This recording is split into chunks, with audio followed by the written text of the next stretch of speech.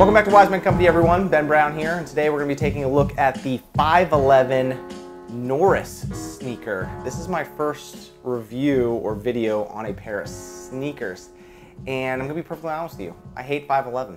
I think a lot of their products are overpriced, they're poorly made. I don't like 511, haven't had a good experience with 511. I think they're out of touch with what the firearms or tactical industry really needs. They push that tactical card all the time, that tactical line, and I just don't think it's very good. So for me to review a 511 product is pretty unusual. I never thought I'd be doing it. I saw my friend Aaron wearing these. Hold up. Let me rephrase that. I saw a guy named Aaron wearing these. The relationship is complicated. He was wearing these, and I thought, man, those look decent. There was no tags on them. I couldn't really tell who made them. And he goes, yeah, they're 511. I said, really? And then I took a closer look at them. He had cut the tags off of them because he didn't want anyone to know he was wearing 511 shoes. And on the tongue here, it actually kind of has a subtle 511 logo, but it stays underneath the laces. And he goes, yeah, these are really good. Been wearing them a while. Bought them for 60 bucks. And he said they've been good for him. So I did some more research, bought a pair, 60 bucks. This is the Ranger Green color from 511. And I have to say, these are really nice. Let's start with the bottoms, the sole. It is a very thick, non-slip sole. It's got that Vibram sole on the bottom. They're puncture resistant. So there's videos of guys hammering nails and stuff with the bottoms of these shoes. They are incredibly tough. I climbed ropes in these, jumped walls in them. The thick rubber soles really bite onto surfaces. So again, that climbing and running on wet surfaces is no issue with these shoes at all. They just are a little thicker. So aesthetically, for me, I know this is all personal, but aesthetically for me, that thicker sole is a little bit of a turnoff, but it's not bad. But again, it's for a good reason. This is a robust sole for a working man or a guy that's on the range a lot. Moving forward, you can see the toe has this kind of reinforced area here, so you're not scuffing up your toes a lot. It did start to fray on the stitching a little bit, but I just took a lighter to it, burned it down, and the toes are holding up really, really nicely. They almost look like the day I bought them, so not bad as far as the reinforcement up front goes. That was a nice touch. They also have some ventilation up here. I live in a hot area. These are a little warm for the area I'm in. I'm in Florida, but the ventilation up top is nice, and on the sides, you can see right here, there's some ventilation. It does help. It helps that foot breathe a little bit more. They're not waterproof. They are water resistant. I've walked through some heavy wet grass in these and some puddles and wet ground, and my feet stayed relatively dry, but you cannot just plunk these in water for obvious reasons. The ventilation on the top and the side. All right, let's talk about comfort. When I first got these were a little stiff. After wearing them a good bit, they did break in nicely. They have a nice, comfortable cuff up here. It's cushioned. This was a nice touch because I'm not used to high top shoes. I don't wear them a lot, and most high top shoes, if you haven't worn them for a while, will start to rub the top of your ankle a little raw, depending on what you're doing.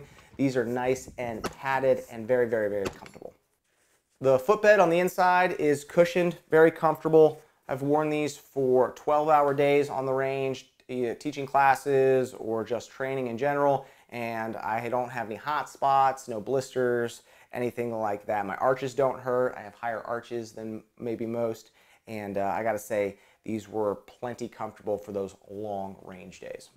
I wouldn't want to do a lot of running in these, like 3 to 5 miles, but short distances, maybe under a mile, you'd be perfectly fine with getting away with these. Not ideal. Running shoes or trail shoes would be a better fit because that's the tool for the specific job, but you can get away with moving long distances in these. Let's talk about fit. True to size. If you wear a 10, order a 10. If you wear a 10.5, order a 10.5, etc. They fit very, very well. A little bit of room up front, so you're not jammed in there. They are a wider shoe. I have a very thin foot, so if you have wide feet, these actually might be a little better for you. Laces cover a lot of surface area, which I like. That allows you to really cinch these up if you need to. They are holding up nicely. One thing I don't like about shoes is you get 3 months in, the shoe might be holding up fine, but your laces are just frayed and you got to buy aftermarket laces. These are really nice, comfortable. Again, if you want to cinch them up tight, you can do that. If you want to let them loose and have a little bit more comfort and freedom on your foot, you can do that as well. Beauty is in the eye of the beholder, but I do think you can pull off some really cool looks with these shoes because they look so casual. You can wear them with jeans, you can wear them with pants, you can wear them with tactical pants, you can wear them with shorts, although you do look a little bit like a camp counselor if you try to wear these with shorts. Guys, this is just a casual looking sneaker that's really tough. That's what I like about it. I like having the peace of mind. If I need to climb a fence, run through glass, jump over something, I can do that and my shoes aren't going to hold me back. I'm not going to roll an ankle or something's going to puncture them and cut my foot. This Norris 511 sneaker covers both bases. Normal looking dude, good looking shoe that has some capability.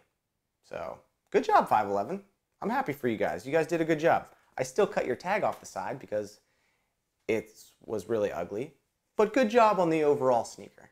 Guys, this is the Ranger green color. You can get these in a number of other colors. You can get them in like multicam if that's more your speed. You can get them in a darker tan, a coyote. I've seen them in multicam black. These again were 60 bucks. I think the camo pattern ones are a little bit more expensive. They shipped very fast. When they were in stock. I think I got them in like 3 days or something, which was cool.